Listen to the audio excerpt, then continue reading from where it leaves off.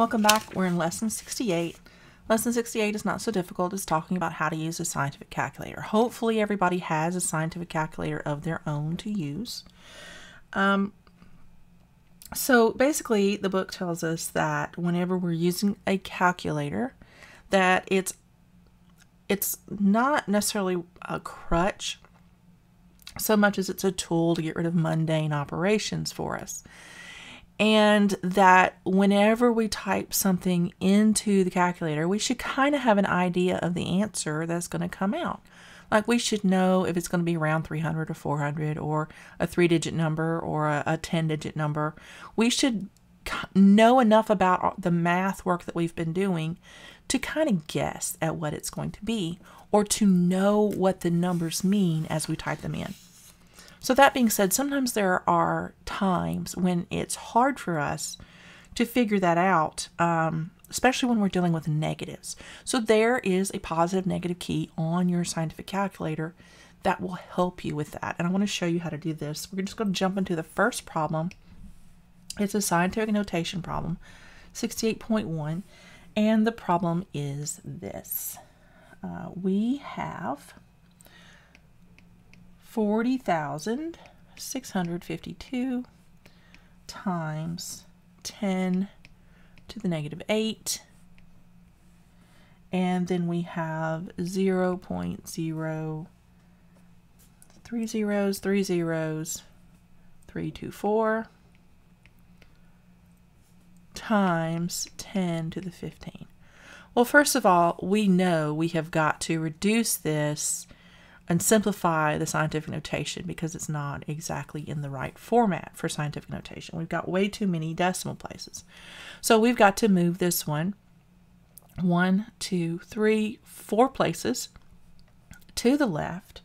So that's going to mean that that's positive. When it's to the left, it's positive. So that's going to be adding 4 places right there. So it's going to be 4.0652 times 10, and negative 8 positive 4 means negative 4, right? Let's do this one the same way. We have the decimal place here. We're going to move to the right, which means it's going to go negative. When we move the decimal to the right, it's a negative exponent. So 1, 2, 3, 4, 5. Ooh, sorry. Control Z. I'm sorry. 1, 2, 3, 4. We just want to get behind that first whole number. So that's 4. So that is a negative 4. All right. So it's going to be 3.24 times 10, and 15 minus 4 is 11. So that is how we do that. Now, what our book is telling us, let me pull up my calculator here. It's telling us that we need to kind of wrap our head around what we should expect the answer to be. So we see, first of all, we have a 4 and a 3. So we can kind of guesstimate that it's going to be somewhere around 12 for these two numbers. And we already know that 10 times negative 4, or 10 to the negative 4 and 10 to the positive 11, we're just going to add those two integers together.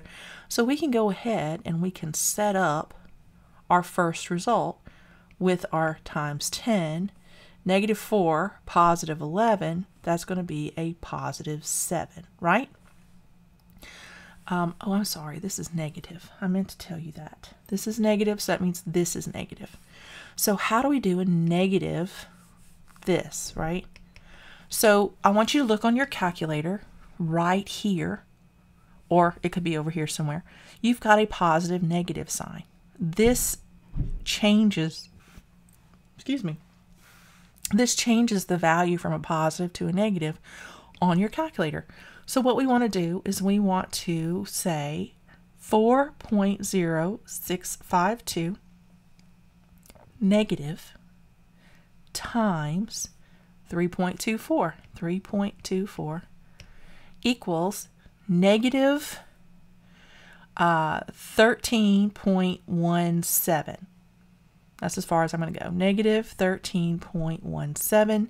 And if we round this, we get negative 13.2. Now, we know So that would go here, negative 13.2.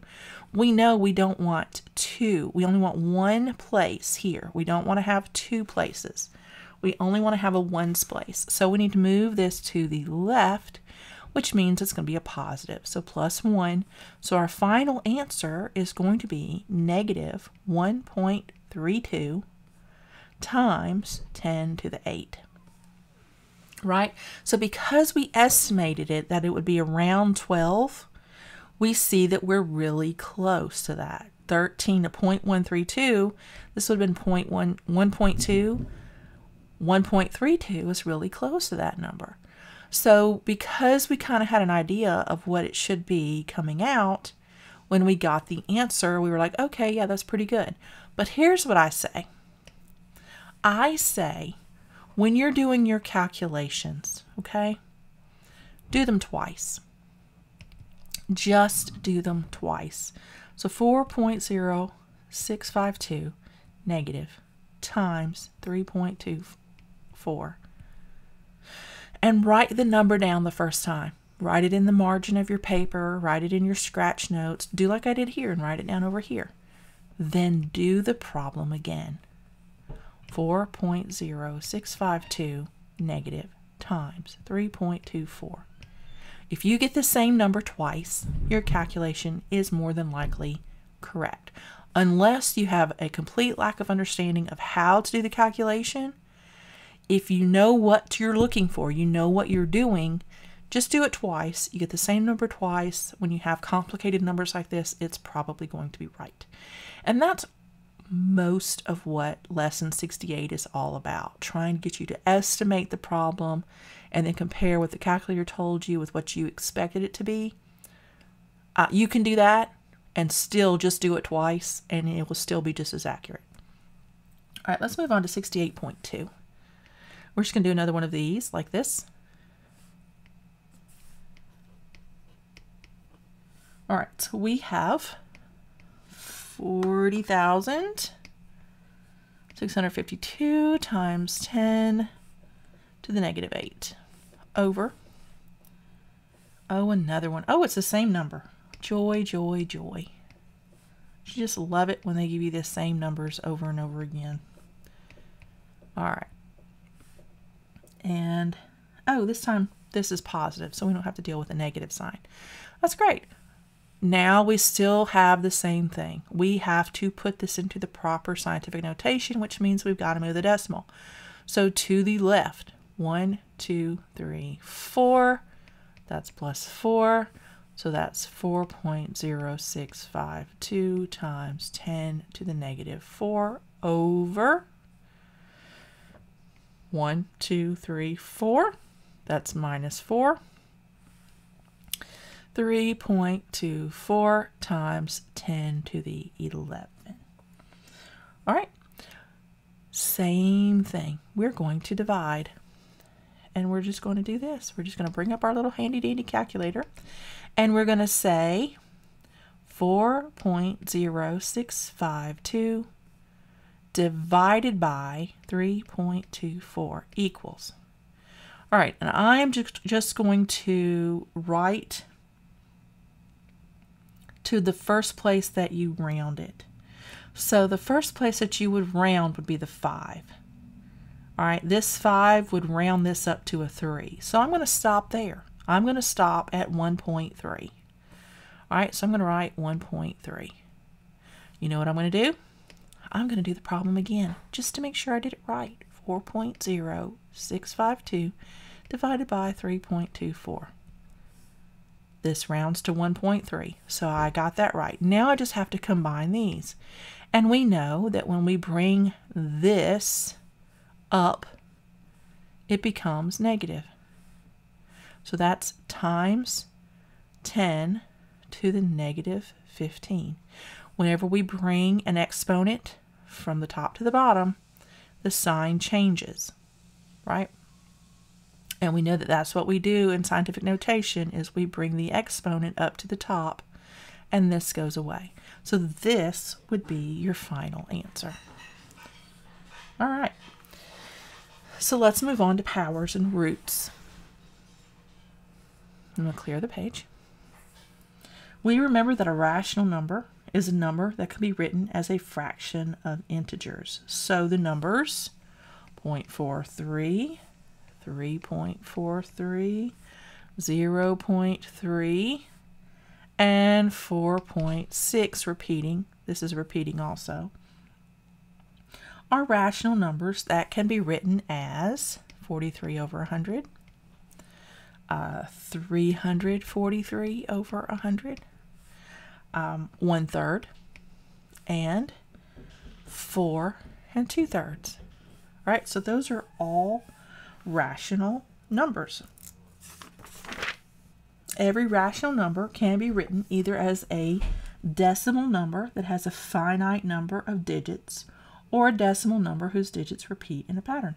Conversely, decimal numbers that either have a finite number of digits or whose digits repeat are rational. Scientific calculators are programmed to find only roots or powers of real numbers that are real numbers. Imagine that. So we're going to evaluate this right here. This is 68.3. All of that to say that we're going to try to trip up the calculator. 3.28 and the square root of 50.42. Actually, it's not the square root. It's the 3.28 root of 50.42. So we need our calculator. I told you all this lesson was all about how to use your calculator. So it says we always estimate first. I have no clue how to estimate that. The book is giving me some ideas. I really don't care. It says that 3 cubed is 27 and 4 cubed is 64, so it's going to be somewhere between 3 and 4, right? That's what it says. 3 cubed, because this is close to a cube. 3 cubed is 27, 4 cubed is 64. So it's going to be between these numbers. That's what this is going to be. It's going to be somewhere in between here. So basically, just do the calculator twice. That's what I recommend. Always just do the calculator twice. If you want to estimate on the front end, that's fine. But the calculator is going to give you the right answer if you use it appropriately. So what we're going to do is we are going to type in 50.42. We're going to type in this. The X always comes first on your scientific calculator. So you type in the X, you hit the button you want, and then if there's a Y value, that's the number you type in next. So 3.28 is the index, that's the Y, XY, alphabetical order. Then you hit equal. 3.30435. So 3.3044 would be our number. But we're going to stop at the first three. So the answer is 3.304. We knew that it would be somewhere in between these two numbers, right? It's somewhere in between those two numbers.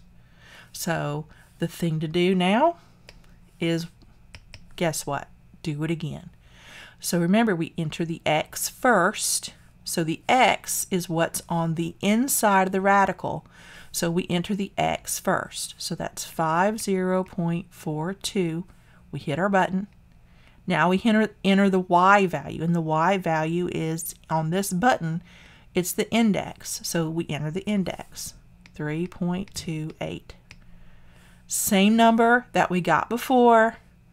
We know we got it right. All right, and that is the answer. Easy peasy. So we got some more to do using the calculator. So we have 9.26, and it is to the 4.58. And then we have 9.26 to the negative 4.58. So I'm not going to estimate this time. Instead, what I'm going to do is I'm going to just do it twice like I've been doing. So first of all, let me introduce you to your xy exponent key. So again, x is the value that you enter first. Y is the value that you enter second, and then you hit equal. Okay? X in this case is going to be 9.26 because that's the number in the bottom. 9.26 is our X format. We hit the button, XY, and now we type in our exponent, the Y value, as you can see illustrated here, 4.58. Now we hit equal. Whew, 26,734. And we'll say that's 0.9, or we'll say 0.88. That's fine. 26,734. 26,734.88. We'll leave it like that. All right, I'm going to do it again just to double check my answer. So I type in the X. The X is the one in the bottom, 9.26. Now I hit my key. Now I hit the Y value, 4.58, and then I hit equal. I got the same number, so I did it correctly. All right, let's try this one. Again, X is the number in the base, or the bottom, whatever you call it, 9.26. We hit our key, and now we type in our exponent, 4.58, but we need to make it negative. So negative, all right? And now we hit equal. All right, so that's 0.000, 4 zeros, 37404. 1, 2, 3, 4 zeros, and then that was 7, we'll just do 374 because that's a bunch of decimal places. Let's check it again. Let's do it one more time. Clear that, and we're going to do 9.26 is our base, and then 4.58 negative is our exponent Y. We hit equal. We get the same value, 1, 2, 3, 4 zeros and 374. So we know we did that correctly because we got the same answer twice. So that's what I recommend that you do. You just check it. You get the answer, and then you do it again, and if you get the exact same answer, then you've probably typed it in correctly and you're doing it right. Now, that being said, it is possible to type it in wrong exactly the same way twice. So the best thing that you can do is understand the math that you're doing. Understand exactly what this is. Understand what this is. And then reading the scientific calculator will be a lot easier because you'll be able to see that X is the base and Y is the exponent, or that X is the radical and Y is the index. Okay, understand what those things mean based on what you know about math, and then you can match them up. The other thing you need to understand is that X is always first, and then Y is the second number that you enter, and then you hit the equal sign. Okay, so first, second, first, and then whatever key it is that you need, then the Y, then the equal. Now sometimes you have to adjust positive or negative on one of these. So if it has to be a negative sign, you type in the number, then you hit the exponent, or not the exponent, but the positive negative key, then you hit the format key, then you type in the second number, and then you hit the equal sign. But in general, this is how you would use the X and Y functions on your calculator. All right, that is all we have for lesson 68, and I will see you guys in lesson 69 next week.